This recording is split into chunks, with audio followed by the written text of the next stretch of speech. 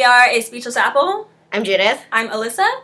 Right now we're going to do our talk on one of our favorite Japanese artists. Notice we say artist, not idol. Yeah, So like we have this artist from Japan. He's from Avex. Yes, he is. And he is a solo artist. Wonderful. He's a solo artist. He's I believe his genre is hip hop and R&B, I believe. But he does a lot of different kinds of music nowadays. I've noticed. He's gone more. He's more experimental. Yeah, he's more. I mean, it's still pretty R&B. It's just like he's like different kinds of R&B. Yeah, he's been experimenting a lot with different sounds lately because like he's been doing a lot of dubstep lately as well. And so like the person we're talking about is none other than Miura Daichi. Miura Daichi's so wonderful. So like he's fabulous. So how did I find him? I found him through, I believe, so there's this one website called jpopasia.com. It was on there. It was like, oh, featured music video, Miura Daichi, Answer. Yeah, it was Miura Daichi's song called Answer. And I was like, and it was like, oh, R&B. And I was like, wow, I'm really like missing out on like slow songs right now. So I clicked on it. I was like, this is really nice.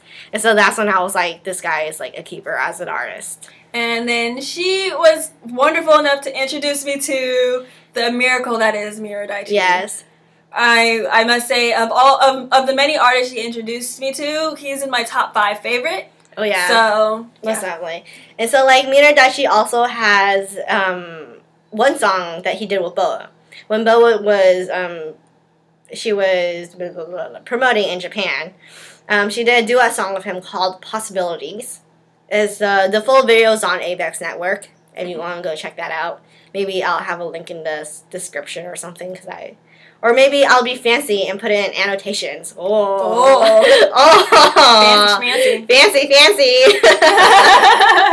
I'm still trying to figure out how to edit videos and like do that on YouTube and whatnot. So yeah. So Miura Daichi, he sings, he dances. Basically like a guy version of Boa. Yeah. His voice is very smooth. It's really unique. Yes. He has the texture of his voice. There aren't many people who can pull that off as a singer. Oh yeah. And on top of that, this is one thing that I really like about Japanese artists in particular. Like they sing live. They sing live, and not only that, they have amazing stage presence.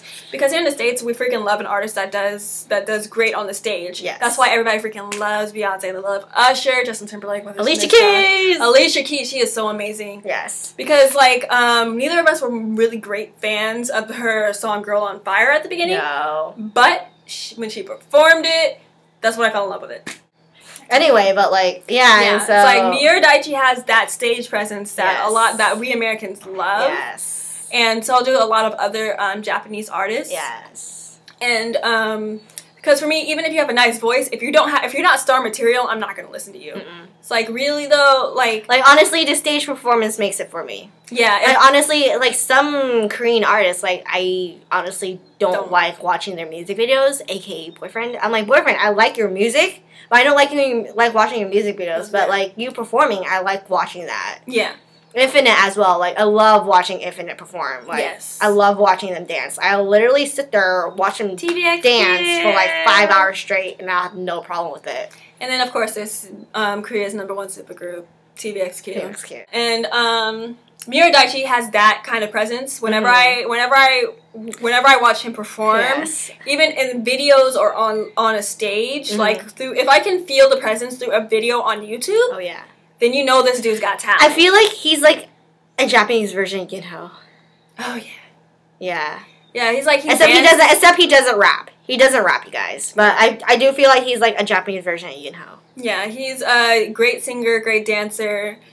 He commands the stage. The thing also with Miura Daichi that I really like he helps choreograph his own stuff, doesn't not he? only does he help choreograph his stuff, like some stuff is choreographed by himself only, but he also helps with his own music. That's why it takes so long for him to like come out with stuff, because he like makes it himself almost. Yeah. Like he does everything himself almost. Yeah, when you make stuff yourself, it's more personal and you can feel the music better. Yeah. So like if a song like is written for you, then you don't really understand what this person was thinking when they said the song. Yeah, you can come close, but you can never actually get that exact feeling. Yeah. But if you wrote it, That's a totally different Yeah. story. So I'm like, if you write a song yourself and you choreograph it yourself, then it's like, you could like... You know what you want. Yeah.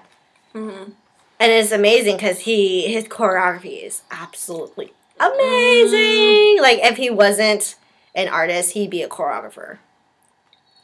Yes. Because what I like about his choreography is there's always that one thing in the song that just stands out. And it's different from anything he's ever done before. There's always that one thing. Yeah. I mean, it could be the same move that he's used before, but it's like at this point where you swore you'd never seen it before until you watch something else. Yes. Yeah. Yes, and also it's like it flows, and for one, it goes with the song, which some K-pop dances don't really go with the song. Yeah. For example, if there's a slow song, sometimes you don't need to dance. No. Just saying. Unless you're Miura Daichi, then. Unless you're Miura Daichi. Yeah. Because then you manage to find a way to make it work. Yeah, and because sometimes like the dance, like the song, it doesn't really need a dance, but it's like his Two Hearts, his song Two Hearts, he has a dance to it, but like it's not like overly like complicated or whatever, but it actually suits the song itself because like there's a lot of hand movements and whatnot that match the lyrics itself. So I'm like, for like, if you do it like that, I really do actually appreciate you choreographing like something like that into the song. Yes, and on top of that, with his voice, he always melds it really well with the music. Oh, yeah. Because it's really hard for an artist to match the music. Like, even here in America, there are plenty of artists. It's like, I think it's everywhere, really. Yeah. There are artists, like, they're amazing singers, but, like, it's like they don't match their instrumental. Yeah. They don't. Like, they don't match the instrumental. I think it's because, like, Miura Daichi also, like, helps write his music, so then it's, like, he knows what it's... Like, a lot of artists have accused of over-singing or under-singing and stuff like that. It's really because they haven't met that harmony with their music. Yes. And I feel like because Miura Daichi writes his own music, his voice matches with... Because, I mean, he works with... He's been doing a lot of stuff with dubstep recently. Yeah. And dubstep is really hard to match, too. But when you do it yourself, you know how the song is supposed to go. And so with his songs, you feel a flow between his words and the dubstep. And it doesn't sound awkward at all anywhere. The first song, as far as I know, that he used dubstep in was called Black Hole. And then the most recent one that he came out with, like, in the beginning of this year is called Right Now. So that song there is the bass is dubstep. So it's like the base of the song is dubstep. So if you like dubstep, go check out that song as well. So yeah, it's dubstep done well. Like honestly, like some of the best. Because me, I'm not really a big fan of dubstep. Yeah. But I'm willing to listen to anything that sounds good. Yeah. And he made it sound really good. Yeah, like I had her listen to the song. She's like, whoa. Yeah. Because honestly, TVSU's Catch Me had dubstep, but it took me a while to like the song. Catch Me and Humanoids had dubstep. Yeah, Humanoids was a lot lighter on the dubstep. But I don't really like dubstep, and I didn't really like Catch Me that much. But I really liked it was like Suju's M's Breakdown. Like Breakdown had dubstep. Yeah. But then it wasn't done that well. Yeah, I feel like it was kind of put on the back burner. Yeah. You know, like, they were more focused on other things. So, yeah, and then, like, it's also, like, another thing, it's also kind of sad that Miura Daichi can't go out of Japan. I know. Because, we'll be honest with you guys. He's not the best-looking guy ever. He's not. He's not. He's not the best-looking guy ever. But it just pains me to think how, like, people rely so much on the visual that is, like, he not being able to look as good as he could. Means that he can't, like, go international. Yeah, pains me to say that, but that's very true for a lot of people. It's like, just because he's not as good looking as other people, he can't go to like Korea or whatever, because everyone's going to be like, oh, he's ugly, I'm not going to listen to his music. Yeah, because in Korea, like, they have a plenty of people who aren't that good looking, but the people they send overseas are only the best looking people. Yes. Daichi, his music is not catchy. It's not. It's really not. Like, except for Right Now. Right Now is kind of catchy. Yeah, it's like... Yeah, it's kind of catchy, but, like, honestly... I think that's the point of this. Like, but the thing is, the song is a dance song. It's, like, living in the moment, so it's like, the catchiness only adds to the feeling of the song. Yeah, but, like, for me, it's, like, especially with other Japanese artists, but... Most of the stuff's, like... It's not catchy. It's more, like, the lyrics or the instrumental and whatnot is not just there to be catchy. It's not. It's, like, they're all very memorable in their own way. Yeah. It's, like his song, Right Now, is, like, the song itself is kind of catchy, but, like, you know, like, what for me the most memorable thing is the dance itself. Yes. The dance itself is very memorable. It's like, you guys think your K-pop groups got complicated stuff. It's like, yes, they do. Have you seen? Yes, they do, but I'm like, that, like, as a solo artist, your thing should not be that complicated. It really shouldn't. And since he also performs live almost every single time. Yeah, it's like you take how Boa performs live when she's always dancing, take that and put that on Miura Daichi. And that's what you get. He does it all live. He does, like, all the dancing, all the singing himself. Mm-hmm. Other than the harmonization parts, because he can't do that because he can't sing. He doesn't have a group. Yeah. He doesn't have, like, 2 voices at the same time. But, yeah. But, like, it's like he sings and dances at the same time. And I'm like, as a solo artist, I don't think your choreography should be that complicated. But, yeah. It's like, and then also with me as a singer, I know my biggest problem is support. But that's a big problem with a lot of artists, a lot of idols, I feel. Yes, and the thing is, if you know you're not good at supporting, work your butt off to do it, because it's really hard to support a strong voice when you're dancing so much. Yes, especially when you're dancing, because you're singing and you're dancing, and you need to be able to pull that kind of air out of you, and you need to know what it is. Yeah. And honestly, Miura Daichi does that well. Oh man, he does that so well. If he can make it sound better than the actual recording. He does that so well, because he'll do, like, the same, like, he'll do, like, average show is, like, an hour 30. Mm-hmm. And so he'll do a whole entire show himself. Yeah. Like, he's, like, dancing, he's singing, he's, like, emceeing, he does everything himself. And I'm just like, how the freak are you doing this? You're only one person. Mm-hmm. I'm like, how? Why? You're, like, Superman or something. He was Super Junior. Oh. I was like, wait, what?